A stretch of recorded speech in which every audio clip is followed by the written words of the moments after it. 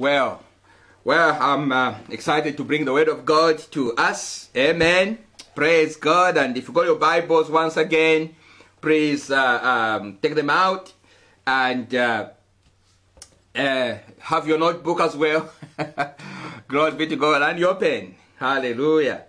So let's get into the word of God. Praise God. And I want to invite you to the book of John chapter 1. And we're going to read just one verse from there, and to underline the message today. Praise God. Remember, we are doing a series, if you want, on, we're still sharing on this, releasing the power of the greater one, which is right there on the screen, releasing the power of the greater one in us. That is our main theme of the sharings, releasing the power of the greater one in us. And today I want to talk about exercising that power. Amen. Glory be to God. Exercising that power, and that power is the Exousia power. Hallelujah. Glory be to God. Praise good to God. You know, we have been sharing on this series over the truth that God resides inside of us. Amen. And how does he do that? By his Spirit, whom Jesus, his Son, asked of the Father to send to us. And he came and he said he will be with us, but he will also be inside of us. Hallelujah. Remember, when Jesus was with the disciples, he was with them. He was not inside of them. Hallelujah. And Jesus stepped that up and says, the one who's going to come after me, who will speak of me, he will not only be with you, but he will be inside of you. So that means it was an upgrade. Amen. Hallelujah. Because you see, with the disciples, they had to be where Jesus was to be with him. But in our time now, glory be to God, I move with him.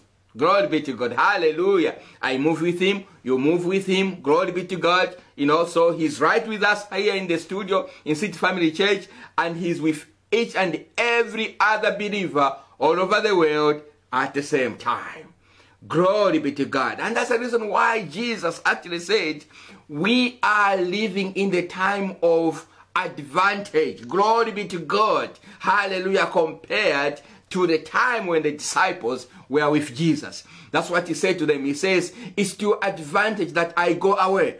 Because if I don't go away, the Comforter, the Holy Spirit, will not come. But when he comes, hallelujah, this is what he's going to do. He will not only be with you, he will be inside of you. And we have looked at some teachings, hallelujah, some that have just blown us off and really encouraged us. And I want to encourage you, if you are listening to this preaching for the first time, that you go to our website, hallelujah, www.cityfamilychurch.com. That is right there on the screen, and listen to the previous, preachings on the power of God, or the power of the greater one inside of us. So you can just connect through to what we're going to talk about today. Glory be to God. We talked about the fact that there's a difference with something just being outside or with you and something being inside of you. Because what's inside of us, particularly as Christians, our Christian life is the change inside of us outside. Hallelujah. In fact, it's what is inside of us that affects what is outside. That is the desire and the plan of God. That's why he comes to live inside of us. And then also we've looked at the fact that, he is not just dormant. He is potent. He's got power. He's an omnipotent God. And he's not only powerful, but he's also active. Glory be to God. So he's inside of us, and he's working, hallelujah, to will and to good according to his power that's inside of us. But you see, we've also seen that we are his vessel. Hallelujah. We are his vessel. He's gentle. Hallelujah. And he will only do that which we allow him to do. But he's there, but he will only do that which we allow him to do. That's why we are teaching this series, releasing that power. He's not only there just to stay there. Hallelujah. Glory be to God. He's God, the heavens as well, and the throne where he can stay. But he's decided also to live inside of us. Hallelujah, by his Spirit. for a purpose that we live the life of God, his life on this earth. Glory be to God. Hallelujah. Remember, the Bible says we are partakers of his divine nature. So it is important that believers, Christians, we understand these things. Not only understand, we begin to live them. So they are practical in our lives. Glory be to God. We saw even last time that they will affect other people around us.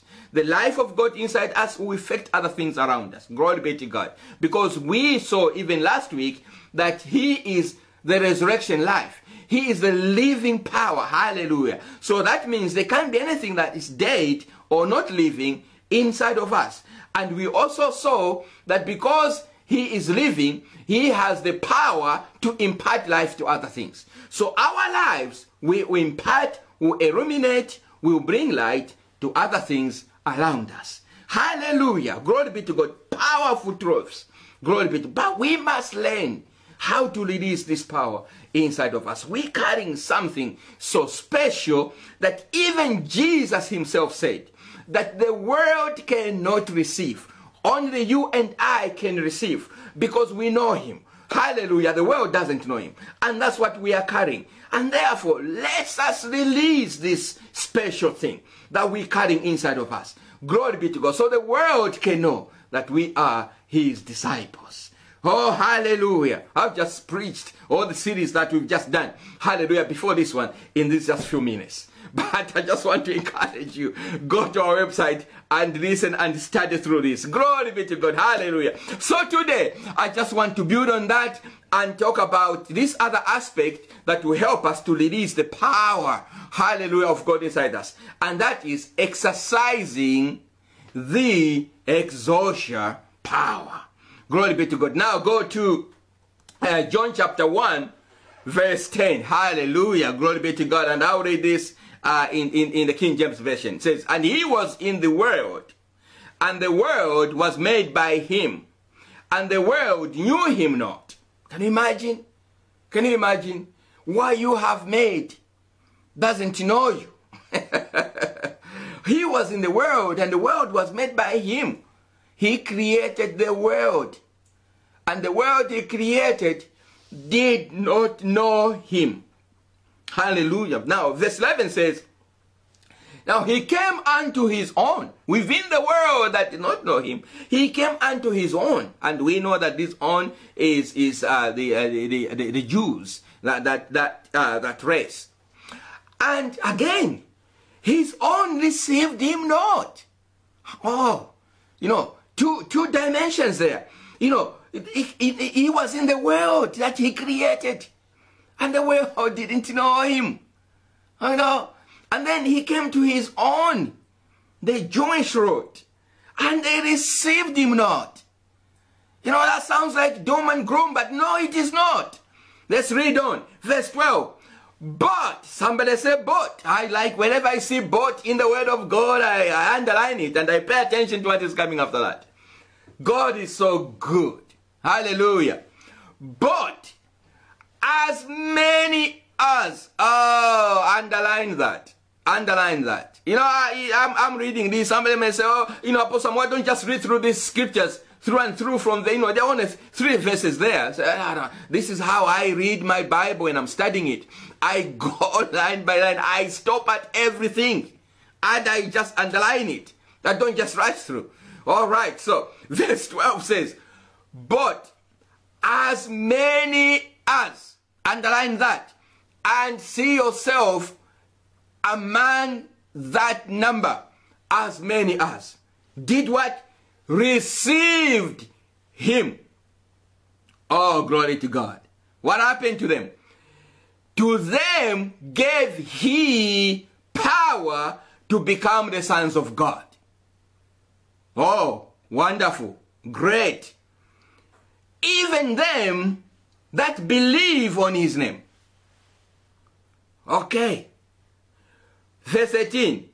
Which were born not of blood, nor of the will of flesh, nor of the will of man, but of God. Remember the scriptures, some of the scriptures that we've looked at, where Jesus says, but ye little children, ye are of God.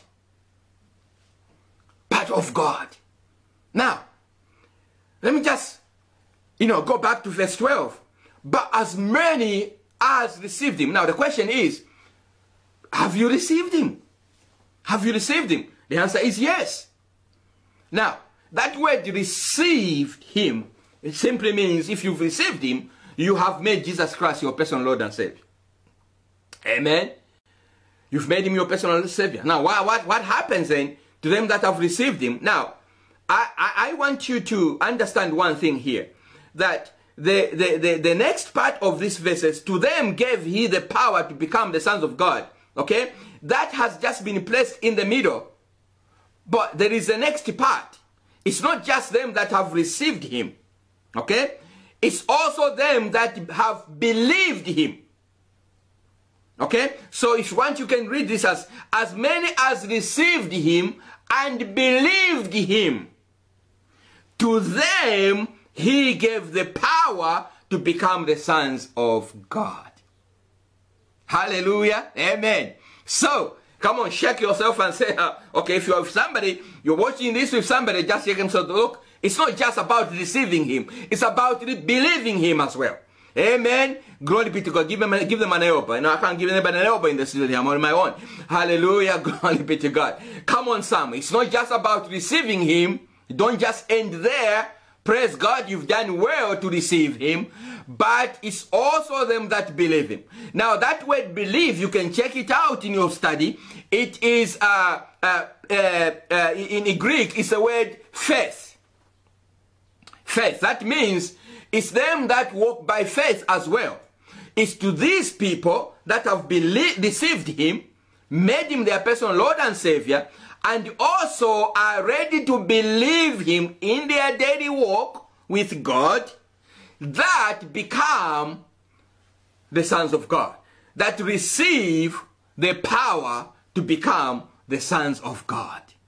Hallelujah. And I like the King James for using the word the sons of God, because other versions, they use the children of God. Well, there is a difference between a child and the son.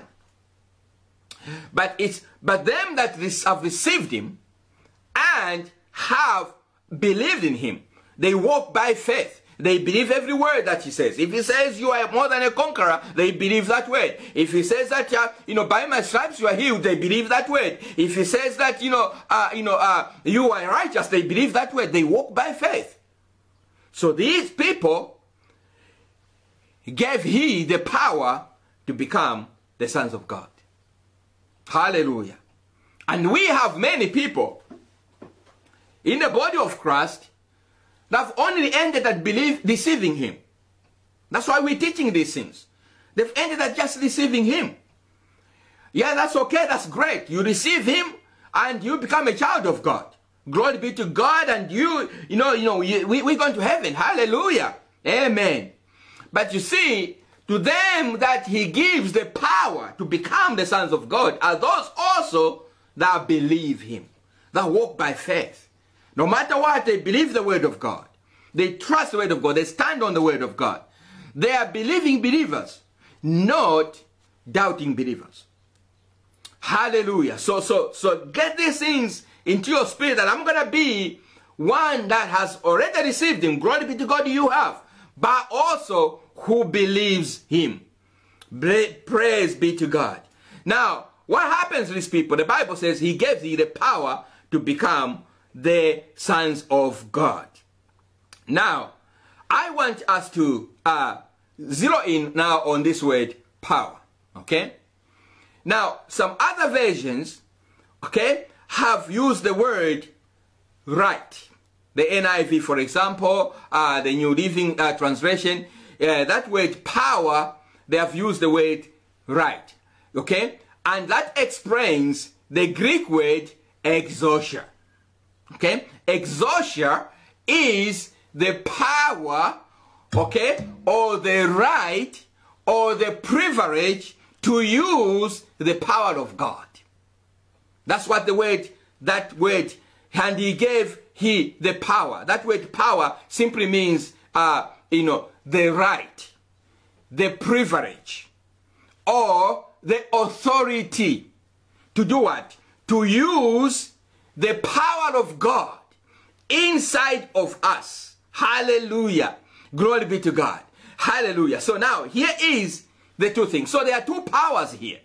Amen. Hallelujah. They are what? There are two powers. And I want you to get this right now. Two powers. The first power is the dunamis power that we've been talking about. That is the power of God himself that is inside of us. Dunamis power. It's a power that, works to will and to good every second of our lives. It gets us from point A to point B. Even when you are sleeping, the power of God is working. Hallelujah. It's God himself. That's the dunamis power. That the power of the Holy Spirit who has indwelt us. Hallelujah. That's one power. Now there is a second power, the Exousia power. This Exousia power is the right, the privilege, the authority to use the dunamis power inside of us. And when do we use it? Okay, according to the further description of this Exousia, we use it when needed against Satan's works. Hallelujah. We use it when needed against Satan's works. It's the authority. It's not something that we go about throwing about and say, oh, I have got Exousia power. No. We use it when needed, and particularly against the works of the enemy that are trying to work against us. Whereby the dunamis power is an ongoing power within us. It's the Holy Spirit. He's never on the break. He never slumbers. Hallelujah. That's the very life of God. Hallelujah. But when we come up against things that are contrary to the life of God, we also have been given the Exousia power, the right, the privilege, the authority to use the dunamis power against the works of the enemy that are trying to advance against us. Oh, hallelujah. Somebody say hallelujah. Glory be to God. Oh, amen. Hallelujah. I told my people that's going to be a powerful word today because this has encouraged me. Praise be to God. I want us to understand that right now. Remember, Jesus said to the disciples, okay, that the world cannot receive the dunamis power. They cannot receive the Holy Spirit. Why? Because the world does not know him. But you know him, and therefore you receive him. And when he was talking about that, he says, you know him, you've seen him. He was right before them. He says, you can see him, he's right here. But he's going to come in a different form, and he will be inside of you. So you can receive him. So you see, that's where the Exousia comes in. Exousia is a right. It's a privilege. It's the authority that those who know the dunamis power can use the dunamis power. It's not everyone who has the right to use the dunamis power. Only believers. Come on. It's not everyone who has the right or who has the privilege or who has the authority to use the dunamis power, but only them that know the dunamis power. Only them that have received the dunamis power. That's why Jesus says, you remember the story of the one Sceva and his sons, the Jews who are trying to mimic Paul as he was performing miracles in Ephesus. Okay, maybe I don't have that scripture there. Maybe we can just read that together in the book of Acts. Hallelujah. I will just read that very quickly. I think it's in Acts chapter 19. We can start from verse 11 if you want. And God was performing extraordinary miracles by the hands of Paul, so that handkerchiefs, and I've got this scripture actually in my, but not particularly everything, so that handkerchiefs or aprons were even carried from his body to the sick, and the diseases left them, and the evil spirits went out. But also some of the Jewish exorcists who went from place to place attempted said to name over those who had evil spirits the name of the Lord Jesus, saying, I adjure you by Jesus whom Paul preaches. And 7 sons of one Sceva, a Jewish chief priest, were also doing this. Now what happened to them? And the evil spirit answered and said to them, I recognize Jesus, and I know about Paul, but who are you? And the man in whom was the evil spirit ripped on them and subdued all of them and overpowered them, so that they fled out of that house naked and wounded. This is what happens to people who are trying to attempt to use the dunamis power when they don't have the right, they don't have the exousia to do that. Hallelujah. But you and I, we have the exousia.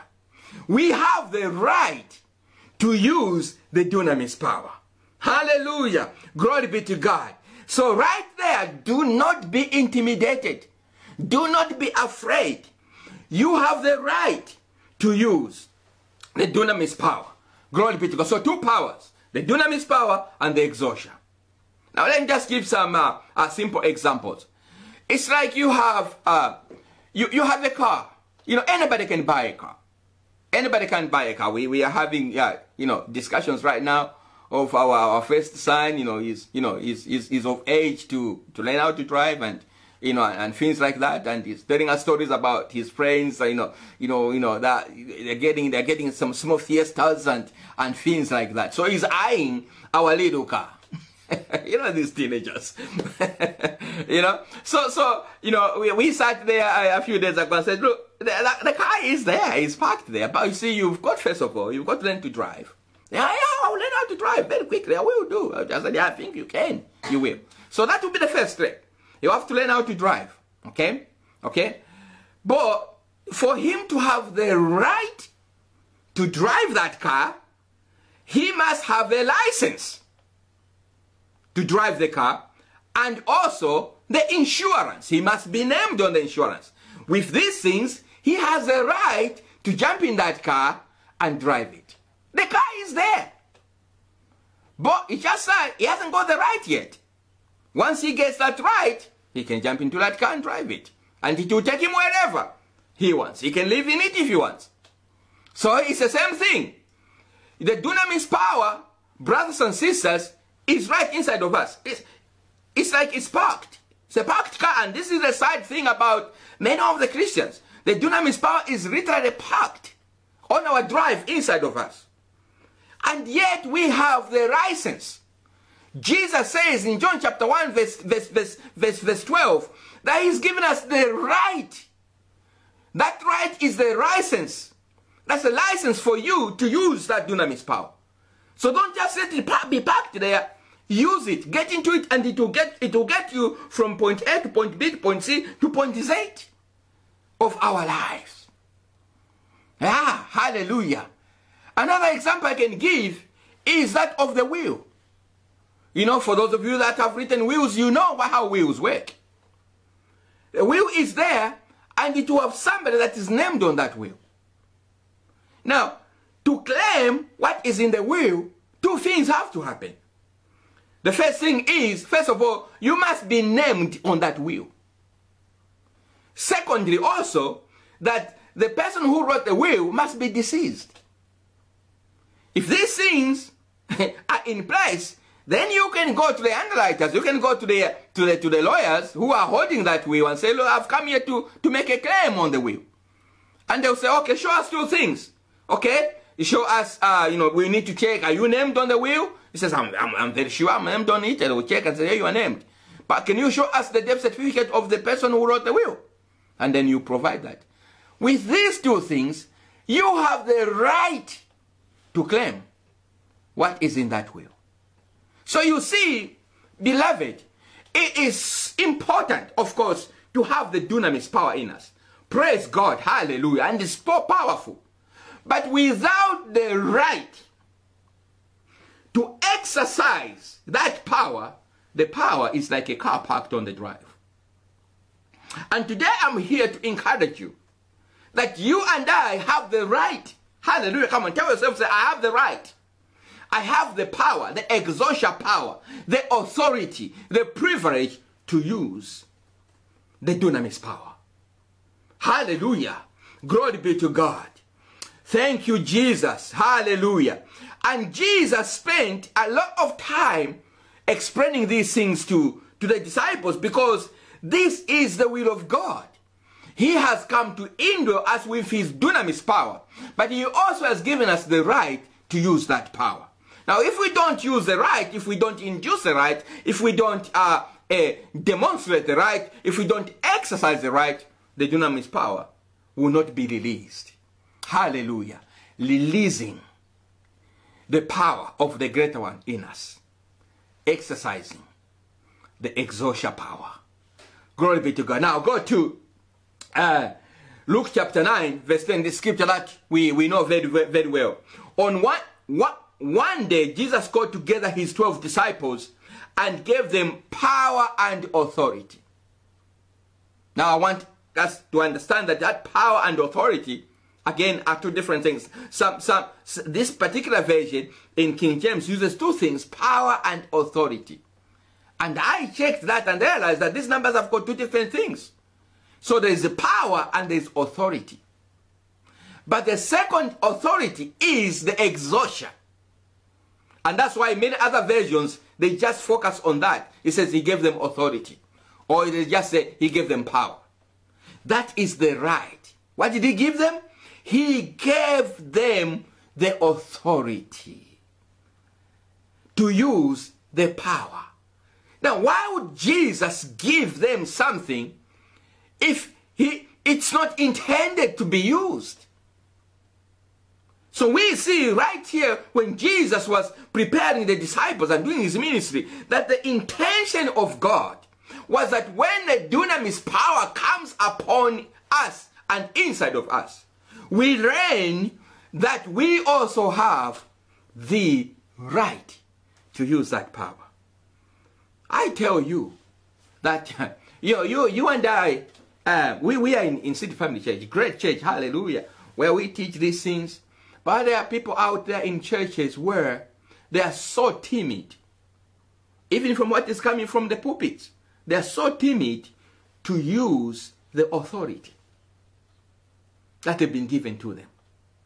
And that is a big problem. And the enemy likes that. Because the Exousia is the right to use the power. And the enemy knows he can't stand against the dunamis power. Once we use it, it's gone. And that's why he is doing all his best to keep people in ignorance. And Paul emphasized these things, that I don't want you to be ignorant concerning these things. Because that's what, gives the devil another day and another day, the ignorance. Because once the dunamis power is called upon, he's finished. So all he can do is to keep as many as he can in ignorance. And one of the ignorances is this timidity to use the authority. When a policeman goes out there, that's another example that I can give. When the policeman goes out and puts on their uniform of authority, they don't feel timid to stop the cars. It doesn't matter who's in that car. It gives them the confidence, because they know that the uniform they are wearing has given them the right, the privilege, the authority to do what they need to do. And once they've done that job, they take off those uniforms. So when they go home, they don't exercise that authority in that way. That's why the Exousia, by definition, is the right to use the dunamis power when needed against the works of the devil. Glory be to God. Hallelujah. So let's get back to this.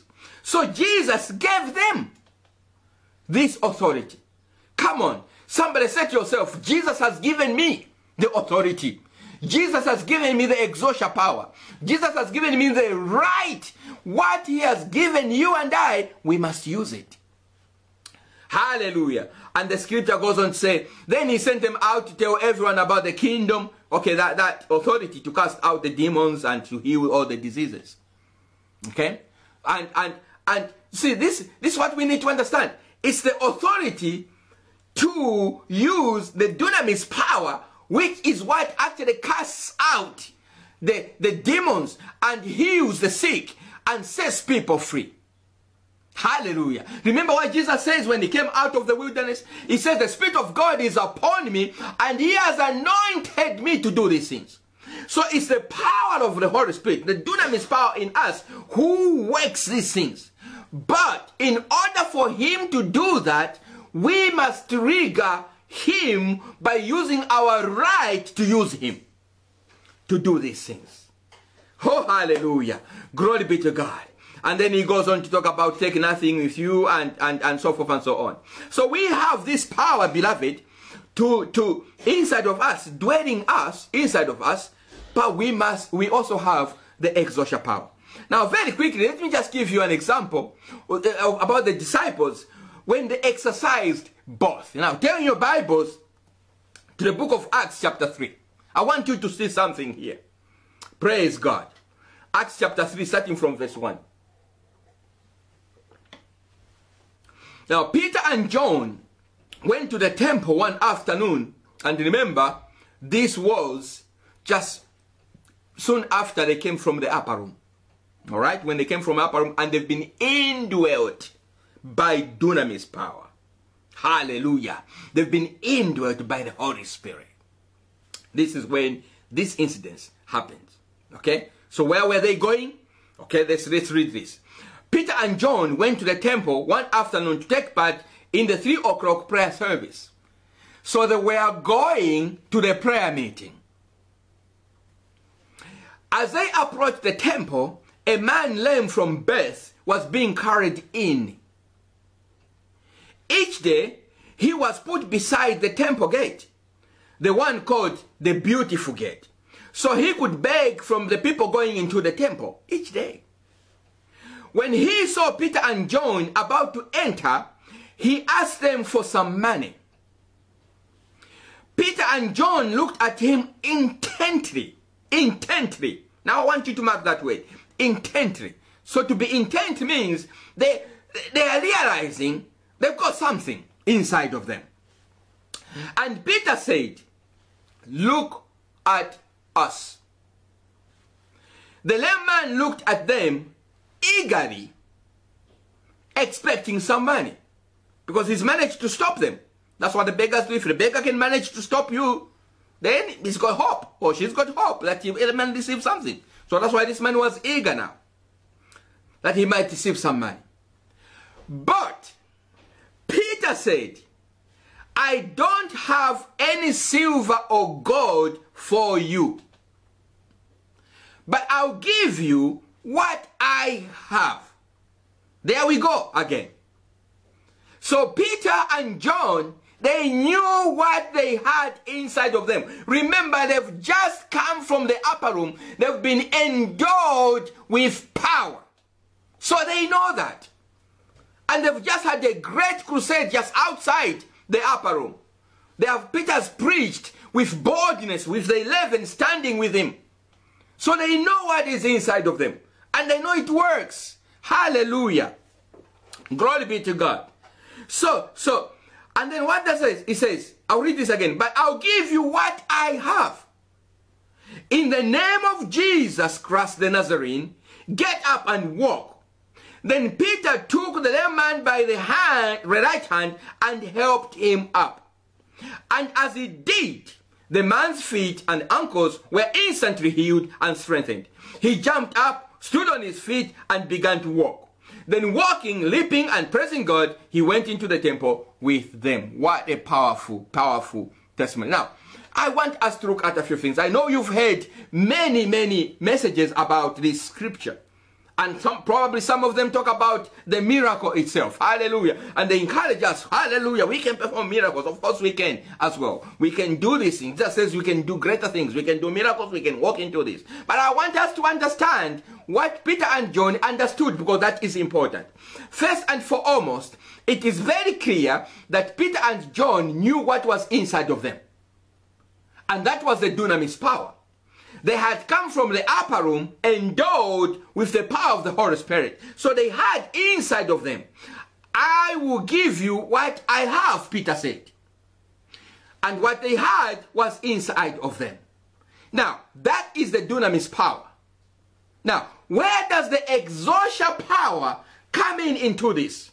We see now Peter and John, particularly Peter here, exercising the right to use that dunamis power inside of him. What does he do?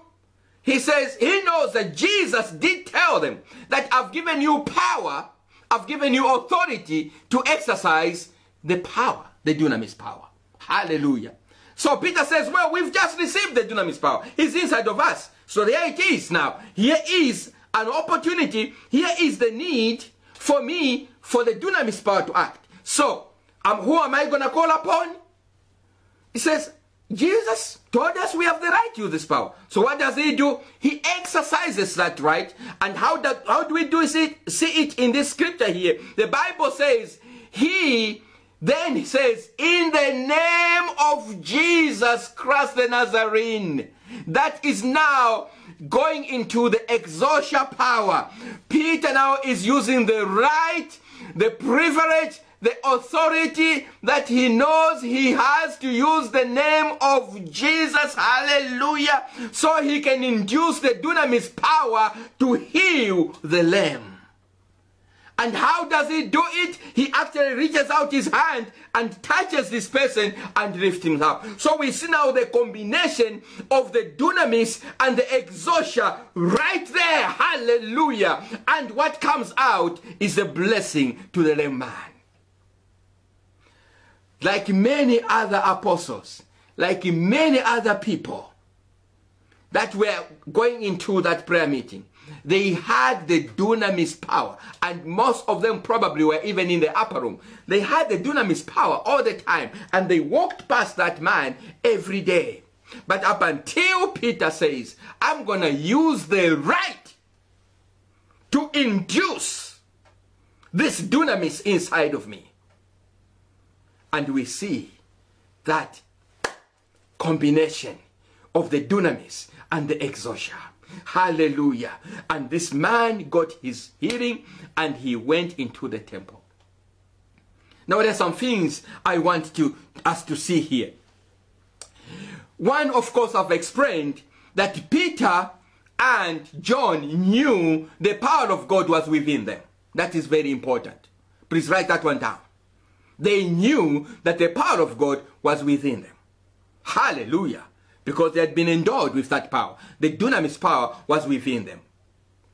They also knew that they did not get more power by being in a prayer meeting. Hallelujah. Praise God. Had God let this miracle happen after the prayer meeting, today we would be having different messages preached about this. We'll be talking about go for prayer meeting. Hallelujah. Go for overnight prayer meeting. Go and pray the whole night. And that's when we'll see the miracle. No. God interjected. God pressed upon Peter and John to speak, to induce the dunamis power by using the right that they have before they went into the prayer meeting. So don't you accredit the prayer meeting for this miracle. No, no, no, no, no. They could have been going home and the same miracle would have happened. Ah, come on somebody. Did you hear me? They could have been going home to their families and the same miracle would have happened all the same. Because it's not about where they were going to, it's about them knowing what was within them and also knowing that they had the right to call upon that was within them. Hallelujah. Glory be to God. Oh, because many times, let's go to it's good to go to the prayer meeting, but you don't go to the prayer meeting to get power. Power is within us as we go into the prayer meeting. And we don't even get more power when we come out of prayer meeting. The power of God is the power of God. Dunamis is dunamis.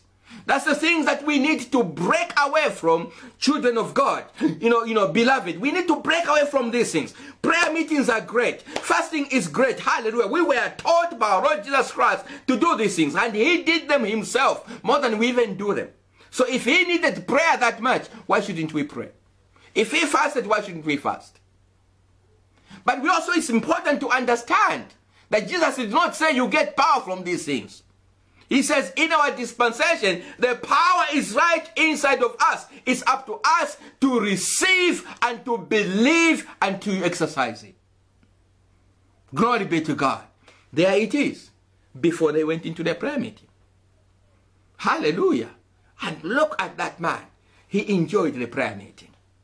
They didn't say to him, oh, hang on, okay, let's get into the prayer meeting. Just hang on here, get into the prayer meeting. When you come out, then we're going to pray for you. But we've seen things like that. Father, in the name of Jesus, we just break these things. I break these misconceptions in the body of Christ right now, that the enemy has tried to put cover over pure people endowed with your power. And they're deceived into thinking the more they pray, that's how they're going to use that power. No, Father, in Jesus' name, I speak that let revelation come to the renewed minds of your people. That we carry you all the time. That which I have, Peter said. He didn't say that which I will have more when I come out of the prayer meeting. That which I have right now. Glory be to God. And then he exercises the right to induce that which he has inside of him to heal that person. So the dunamis healed the lame man. But Peter had to exercise the right to call upon that. Oh, hallelujah. Glory be to God. Woo! Praise be to God. You see, the other thing as well is that Peter and John did not petition God. They did not say, oh God, come and, this poor man, he's been here, he comes here every day.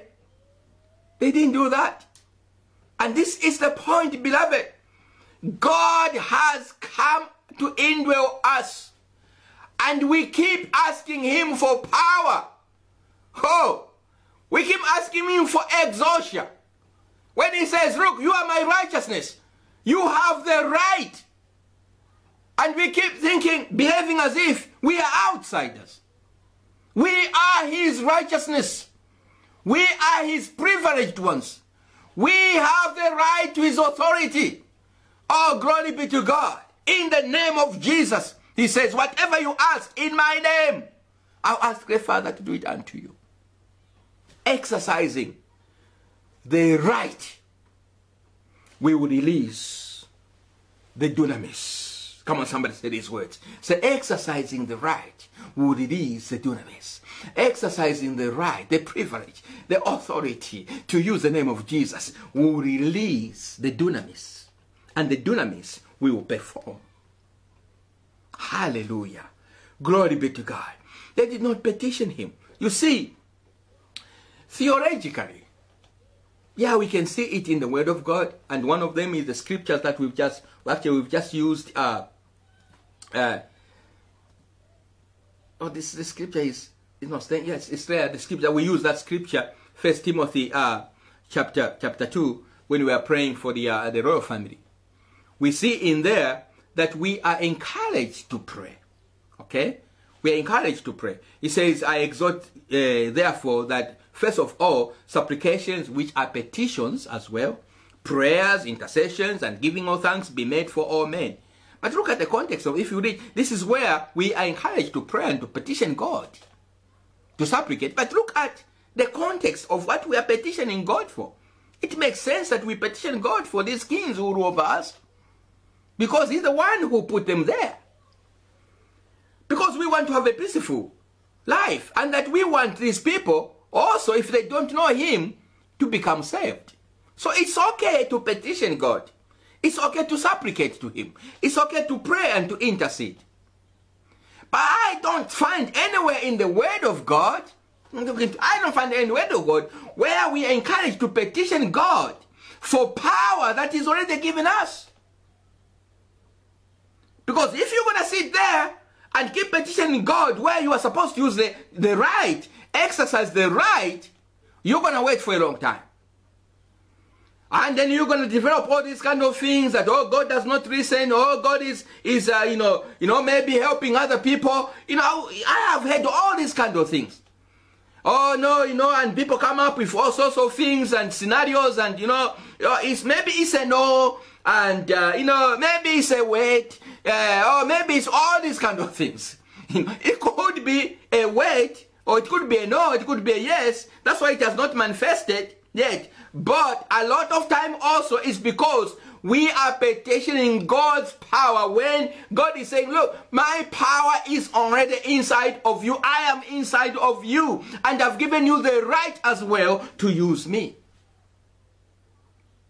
And we're waiting. Look, Peter did not petition God to heal that man. They knew the power to heal that lame man was inside of them. And they also realized that Jesus has told them that I've given you the right to use the power. Hallelujah. You see, when I think about the words of Jesus, that the world cannot receive him because they do not know him, but you can receive him because you know him. I'm thinking, we have what the world doesn't have. The very dunamis power of God inside of us. And then I read the words where he says, and those that have received me and believe me, I've also given the right to use this power. And that is us again, not the world. It just disturbs me. It disturbs me. It causes me to just roar and turn sometimes. That's how I am. Sometimes I get very disturbed with truth. Truth just disturbs me. I know I'm just meant like that, even just in my learning. When I don't understand something, even when I was a student, I just got disturbed about it. I go to my room, I begin to search, I get disturbed by truth. And when I see the truth, I take it literally as it is. These things, when I look at this, and I'm like, God, help us. Give us revelation like you gave to Peter and John and Paul, as we will see, that we have these things within us already. We shouldn't be petitioning you for power. When we come up against the enemy's works, we have the right to use the power that is already inside of us. Oh, hallelujah. Glory be to God. Oh, hallelujah. Releasing the power of the greater one inside of us by exercising the right. Glory be to God. Hallelujah. Here is another example of the apostles using the power of God. This is in Acts chapter 19. Verse 11, this is Apostle Paul himself. And God wrought many miracles by the hands of Paul. So from his body were brought unto the sick handkerchiefs and aprons, and the diseases departed from them, and the evil spirit went out of them. Paul had this revelation. That's why he was handing out his handkerchief, because he knew that, we talked about last week the resurrection life of God inside of us. And that resurrection life is a living life. And the living life is not just a life, it's something that is able to impart. It's a zao. It's able to impart life unto other things. Paul had this revelation. So he knew anything that has come out of me, it will carry that power. And that's why he did these things. And these are great demonstrations of the power of God. But I also like Paul's attitude, which is there in 1 Corinthians, and I want us to see there the importance of exercising what we know. Okay? We see, yet Paul says, and I, brethren, when I came to you, came not with the excellence of speech or wisdom. It's got nothing to do with that. Hallelujah. Declaring unto you the testimony of God. For I determined not to know anything among you save Jesus Christ and him crucified. And I was with you in weakness and in fear and in much trembling. And my speech and my preaching was not with enticing words of man's wisdom, but in, underline that word, demonstration or exercising of the Spirit and of power. Right there is the exousia, the right to use the power of God inside of us. We must exercise it. We must demonstrate it. Hallelujah, in Jesus' name. Come on, somebody. Say these words to yourself and say, come on, some exercise the dunamis. Come on, some demonstrate the dunamis. You have the right to do so. Paul did that. Hallelujah. Glory be to God. That's all he did. Beloved, it's very clear. He says, I did not want to know anything about you. All I want to know is what is inside of me and that I have the right to demonstrate that power. That's it. And he went on to do those things. Glory be to God. So Paul knew what was meant to release the power of God that was already inside of him. And it was by exercising it, demonstrating it. Hallelujah. Come on. I'm not saying go about and start looking for people that are sick or things that are not just rising up and begin to. They will present yourself. What I'm trying to say today is you and I have the right. Don't be timid. Don't be shy. Don't be coy. We have the right to call upon the name of Jesus Christ and induce the dunamis to come up against the works of the enemy. We're not going to fold our hands like we are destitute, like we are orphans. The Bible says we're not orphans. Hallelujah. We are, remember, we are sons of God. Praise God. And sons have the right. Glory be to God. Sons have the right. I mean, we are mourning Prince Philip right now, but Prince Philip was just a consort. He wasn't a king. His wife is the queen. You know, long live the queen, but when that day comes, when the queen has to depart, what's going to happen is we're going to see one son. Out of the many children she has, we're going to see a son who have the right to claim the throne. Don't just be a child. We're not just children in the family of God. We are sons and daughters. And we have been given the power to use the dunamis. Glory be to God. Hallelujah. Ooh. So Paul knew what he had. That's why he thought no intention to tell me about this, tell me about this. Paul never planted people within the conference, within the meeting, spies and people to interview people and pick up some stories and then pay them some money so they can testify and say, oh, I've got a miracle. It was nothing like that. He says, I did not want to know anything. Hallelujah. Now let me testify right now. Woo-hoo. Glory be to God. Let me give a testimony. What has just happened today in this service? For those that would have missed it. I did not have any conversation whatsoever with Prophetess Jane. If you missed the prophetic word to Pastor Sanjeev, and Pastor Sanjeev, I don't know if you are in the service right now, but or your wife is in the service right now, where I'll let you listen to this. If you're not, I'll send you a text message after this that you listen to the prophetic that was given. I did not have any conversation whatsoever with Prophetess Jane. Now, Pastor Sanjeev, if he listened to this prophetic word, he would have been laughing. Because last night, Pastor Sanjeev and his wife called me. They sent me a text message and says, Apostle, we want to speak to you. Please, when you have a chance, please call us. And hallelujah. God is so powerful. God is so good.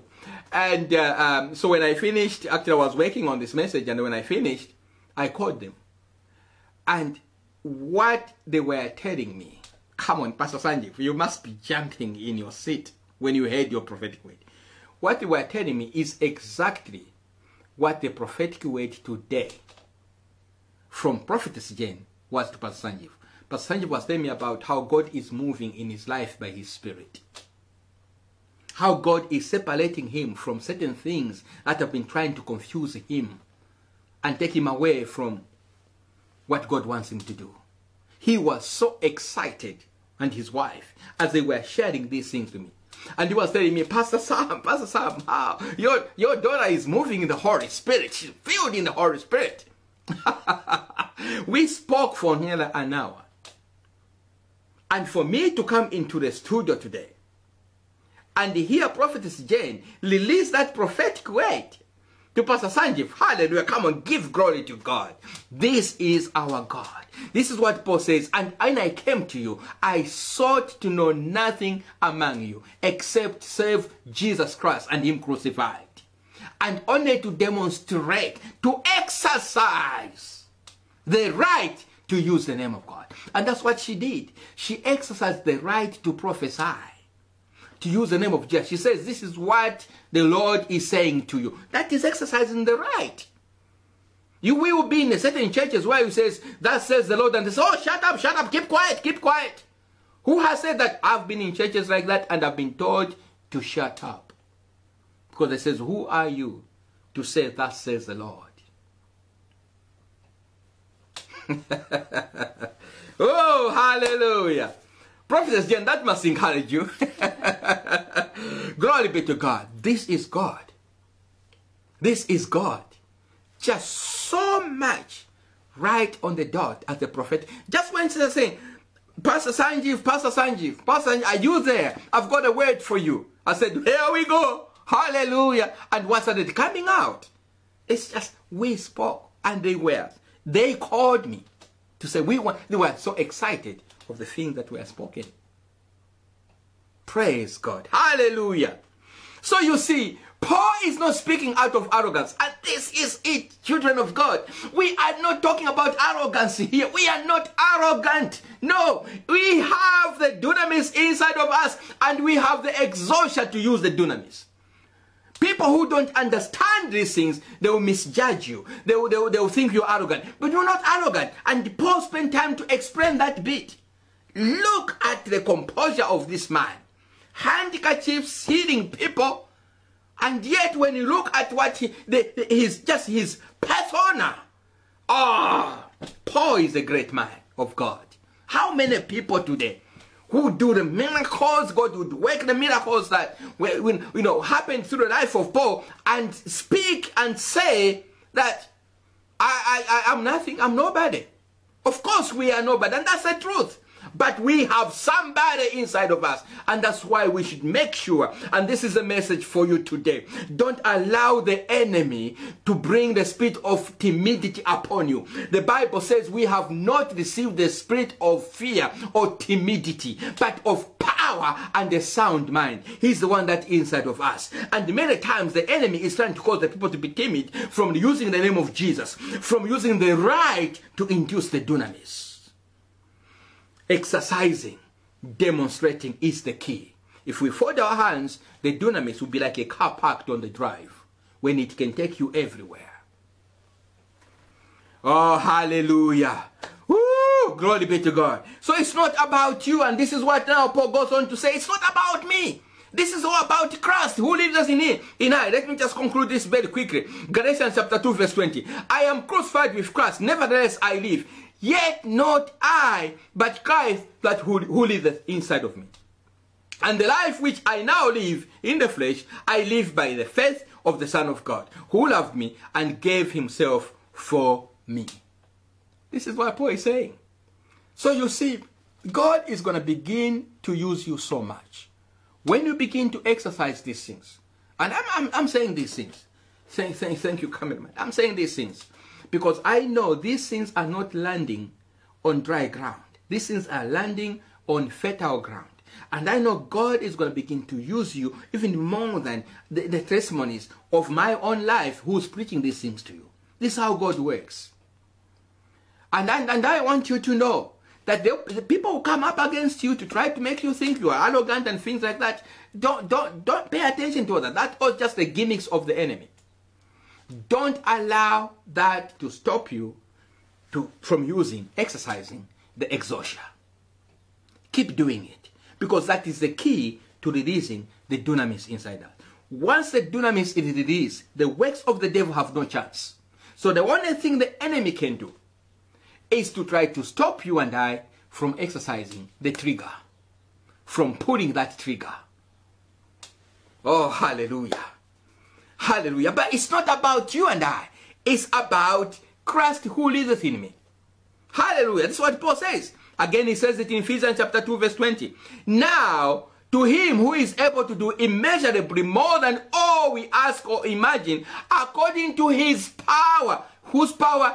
His power. That is at work where? Within me.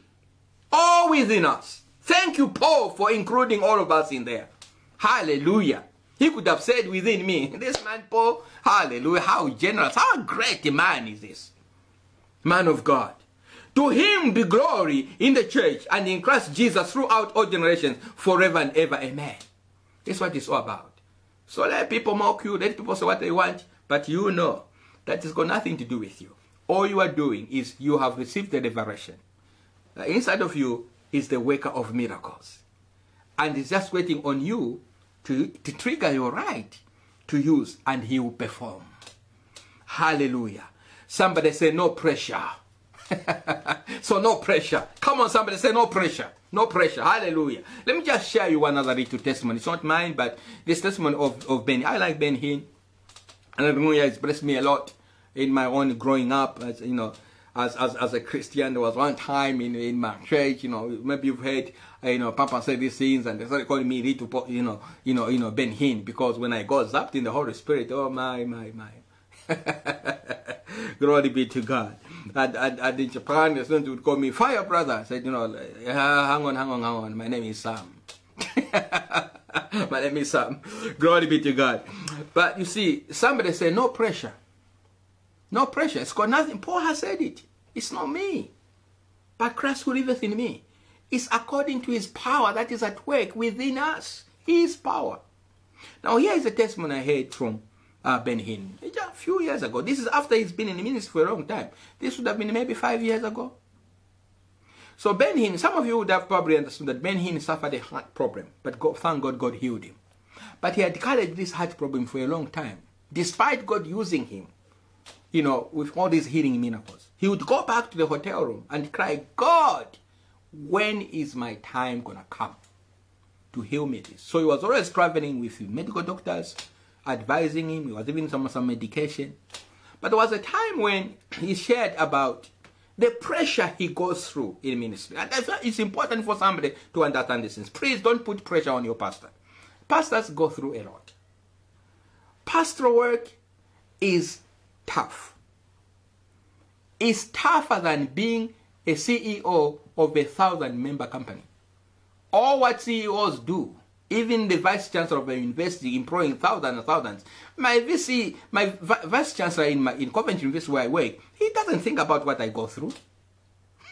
All he's interested in is I should go in and deliver my work. And he goes to sleep. But you can be a pastor for just 2 people in the church. You carry everything they feel. You carry their emotions. If you don't answer their call, it bothers you. So, please understand. Oh, they don't even call me. They don't even... These are the pressures people going. So, Pastor Ben had been carrying this pressure. The pressure from what? The pressure from the very gift of healing that God has given him.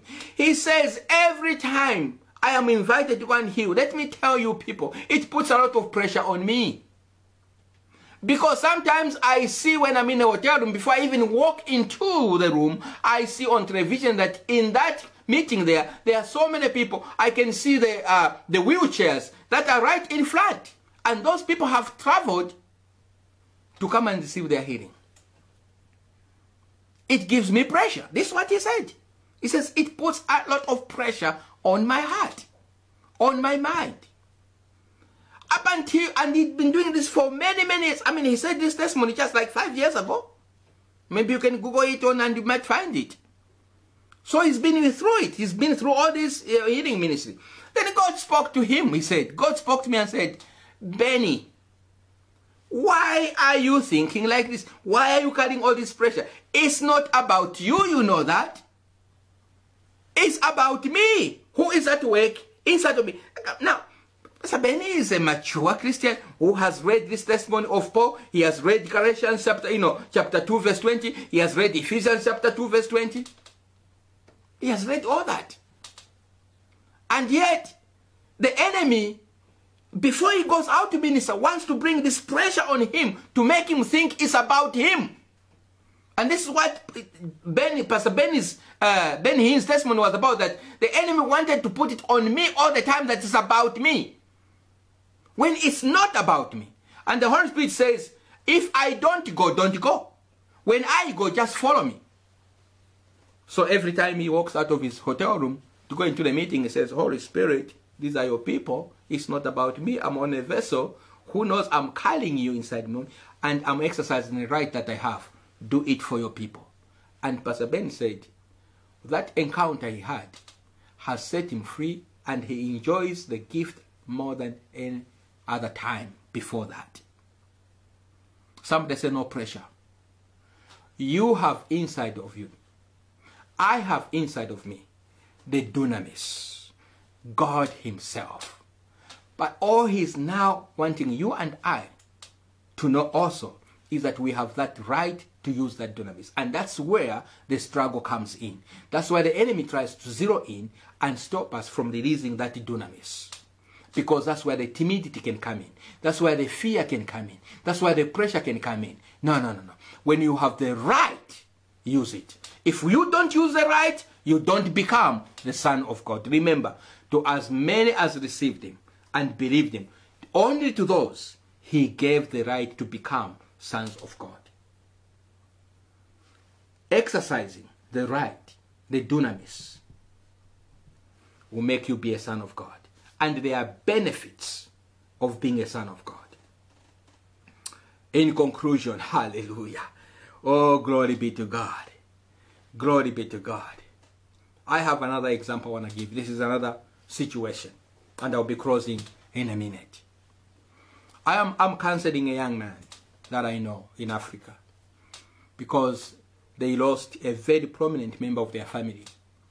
The breadwinner, the man who did everything, the big family. And he brought up so many other children that were not biologically his. Now this man died a couple of months ago. Now this young man, he was brought in, not necessarily adopted, but he was brought up by this. He's an orphan. His parents were friends to this man. So he brought up this young man. He's a man now. He's a grown-up man. He's even married. He's got family. So he's been brought up. So he grew up with everybody else like a child in that family. You could not tell the difference. In fact, the first time I met this family, I get to know this family, I thought actually he introduced this young man as his son, and since he was the oldest over the other children, I thought actually that was his child. But of course, later on, he told me that this child is an orphan. His parents were my friends, died, and I've brought him up, and some other children that he brought up as well. Now, so this man grew up in that family, feeling like everybody else, because he was a child in that family. But now what has happened recently, and I was speaking to him only 2 days ago, on Friday, called me because he was distressed, he was crying, and I was counseling him. Now, for the first time, he has realized that he was only a child in that family, but not a son. How has this come about? Because now I think the family is going through all the legalities of inheritance and things like that. All the meetings are going on, and he's just realized that legally he's not being called to the table of these things. He has realized after all these years, for the first time that he's different from the others. He grew up with them like everybody else as a child in the family. But now the law has exposed it that he is not a son. He has got no inheritance. He has no right unless this family, in their own way, and I hope they will do that, because that's some things that I'm trying to pray with them about, they will be able to, they should, actually, they should. But the point I'm trying to say is, he has just realized that. It's the same thing with us. The reason why the Bible says, to as many have received him and believed him, he gave the power, the right to become the sons, is because there are advantages in being sons of God. Sons can use the power. Children don't. Sons can inherit what is of the Father. Children don't. Children, they will live in, they will benefit. But when it comes to sharing the very authority, the power of the Father, is the sons and the daughters. But how do you become a son and a daughter? And here's a point I want you to take away.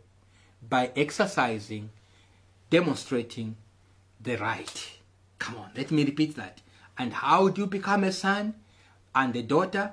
It's by exercising and demonstrating that right. It sounds a little bit strange, but yes, that's what it is.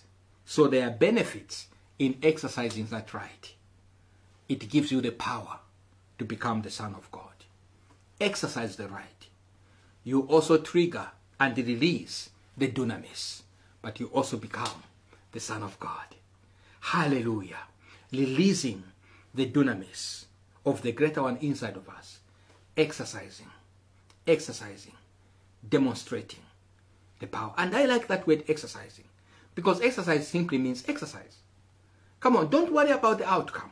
This is the pressure that Benin was talking about. And this is the pressure that Paul has gotten rid of. He says, it's not about me anymore. It's about the Christ who liveth in me. I'm just going to exercise in the name of Jesus. Hallelujah. Lay hands. Prophesy. Speak to things. Hallelujah. Just do it. Don't worry about the outcome. The outcome is God at work. That's for God. Exercise. I like that word, exercise. Thank God that the Holy Spirit has used that word, exercise. Demonstrate. How did Peter and John demonstrate? They did it physically. They spoke it and they reached out their hand. Let's do the same thing. As we do it, we begin to release the dunamis inside of us. You and I, we have been given that right. Hallelujah. Glory be to God. Hallelujah. I'll just read this other scripture. This is Zechariah. Hallelujah. Just go read the whole scripture and you understand. Zechariah was under pressure. You know.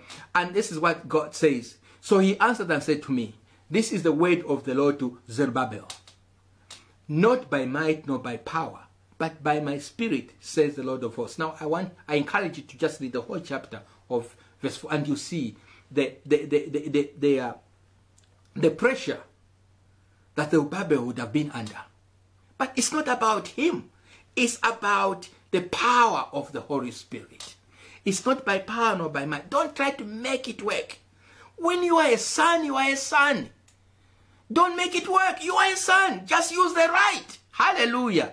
Don't work it out. Don't crank it up. Don't go into the upper room to pray. Don't try to fast. In order for this power to be cranked up, you don't crank it up.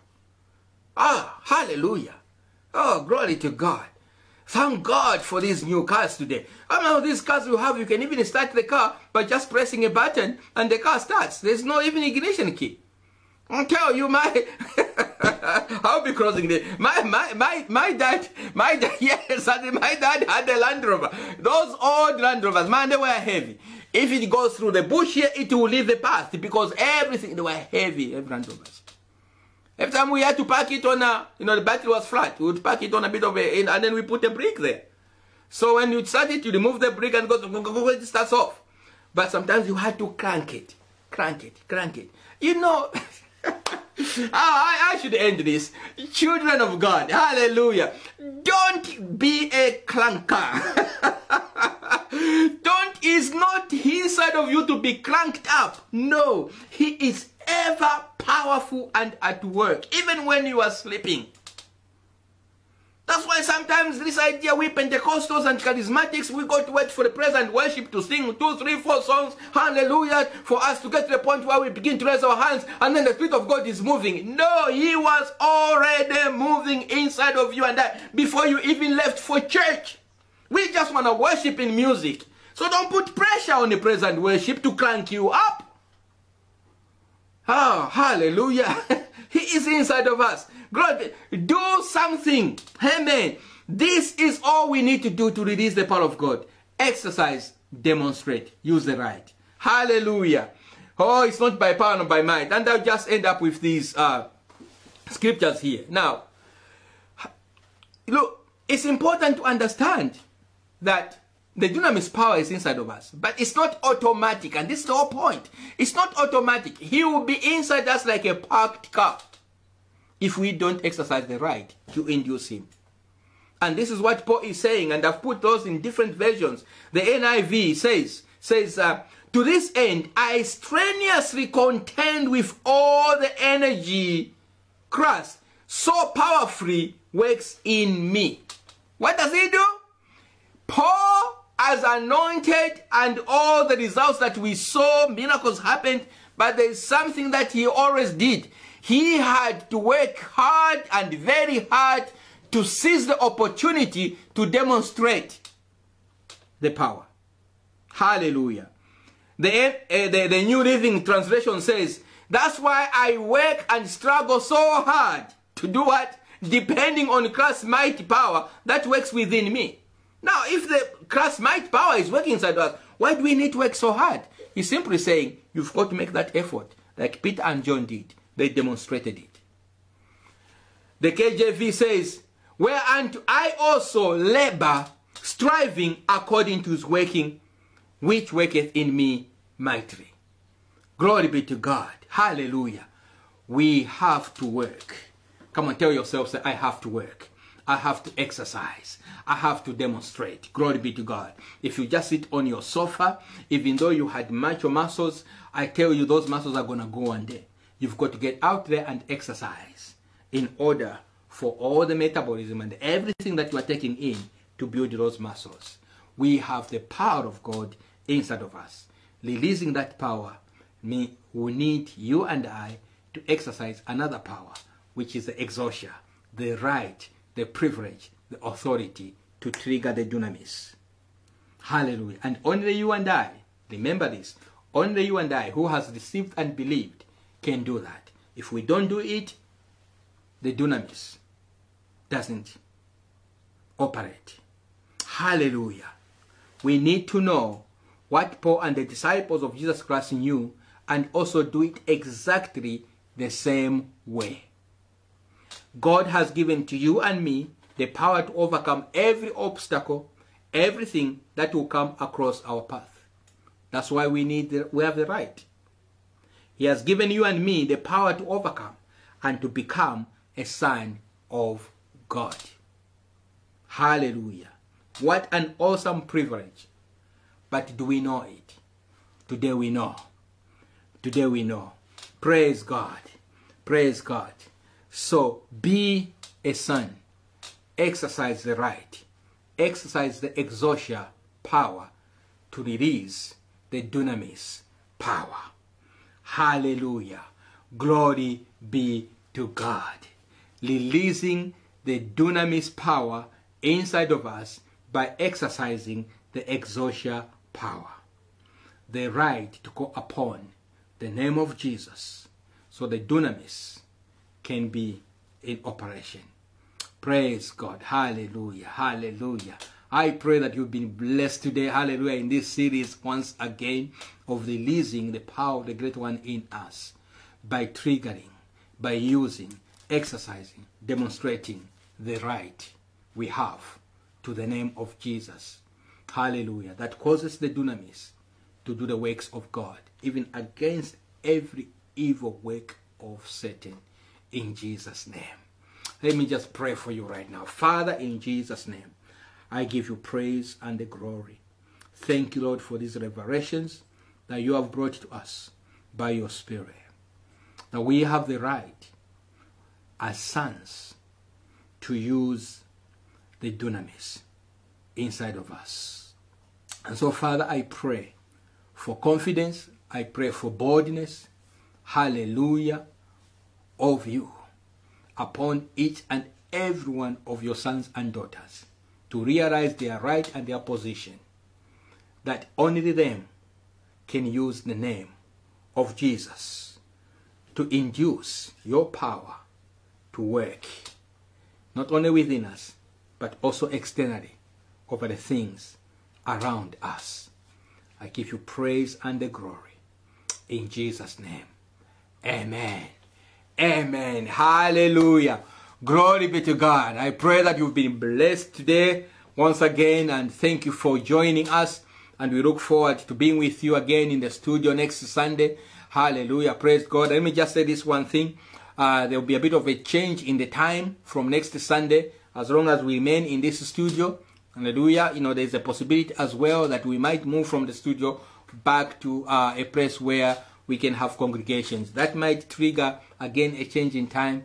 But as long as we are in this studio, we are moving the service just half an hour earlier. So from next Sunday, it will be 10:30.